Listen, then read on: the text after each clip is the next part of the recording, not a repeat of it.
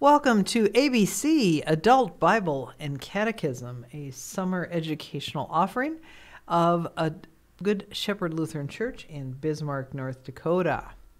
And this week of August 24th, we conclude our discussion of the Lord's Prayer.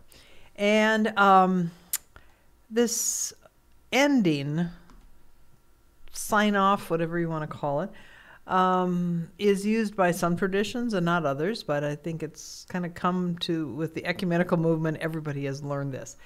But the thing to kind of keep in mind with this is the now and then. When we talk about this kingdom of God and we use the word forever,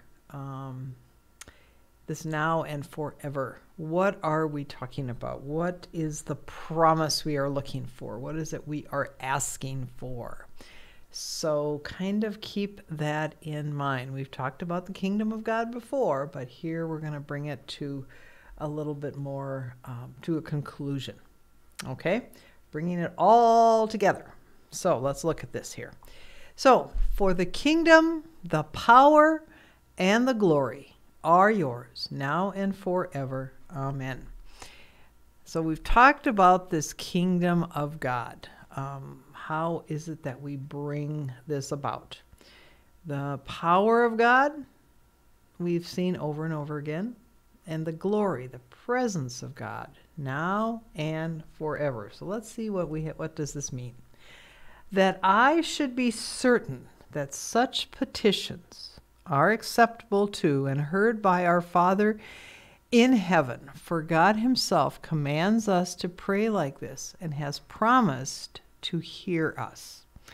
So bringing everything together, that all those 7 petitions that we have already looked at are acceptable, and that we are commanded by God to do these. And this prayer is a reminder to us of that faithfulness of God in our life, that promise of God in our life, and that God hears us, but maybe more importantly, that we ourselves hear with our voice and with everyone's voice. We hear that promise. It gets reinforced as we hear it every day, individually or as a group, hearing that. I love, I've taught preschool kids this, and when we get to the very end, you start and they're like, can we do our prayer? Can we do our prayer?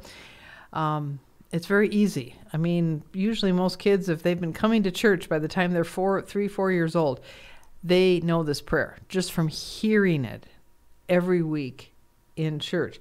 But we would kind of have some fun with this when we would do the power. We'd, for God is the power. We'd put our arms up like we're strong, and the glory, and we'd shake our hands in celebration forever and ever. And they just, learn with your body.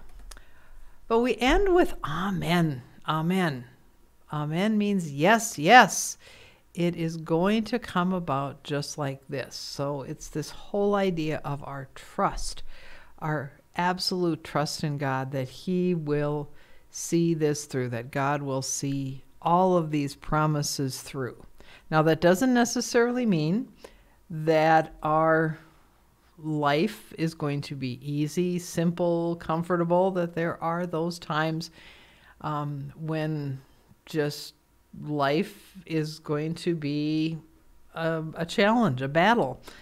But this prayer is meant to be there for us as a tool to help us be reminded of this. This is one of those things, if you're having a troubling night, you've got troubles on your mind and you're trying to go to sleep and you can't seem to fall asleep, keep praying the Lord's Prayer. If you fall asleep in the middle of it, say amen in the morning. It's meant to give you comfort. It's meant to give you a reminder of God's interaction in our life. It's a solid rock. I mean, you see this type of display often in cemeteries and outside churches and stuff. And as far as I know, nobody kind of objects to to at least having it written out, unlike the Ten Commandments seem to get a bad rap sometimes. But it's that timely reminder to us of God's grace and will in our life. It gives us the direction, but it also reminds us of God's interaction, unconditional love for us. So I hope now, I know myself, as I've been speaking the Lord's Prayer now over the last couple months after going through this study, there just is a feeling of freshness. There's a feeling of new life and of strength when I pray this prayer now, because I have such been reminded of the deeper and wonderful meaning of this. So, hope you've enjoyed it, and hope that renewal continues for you. Have a great week. We'll see you soon.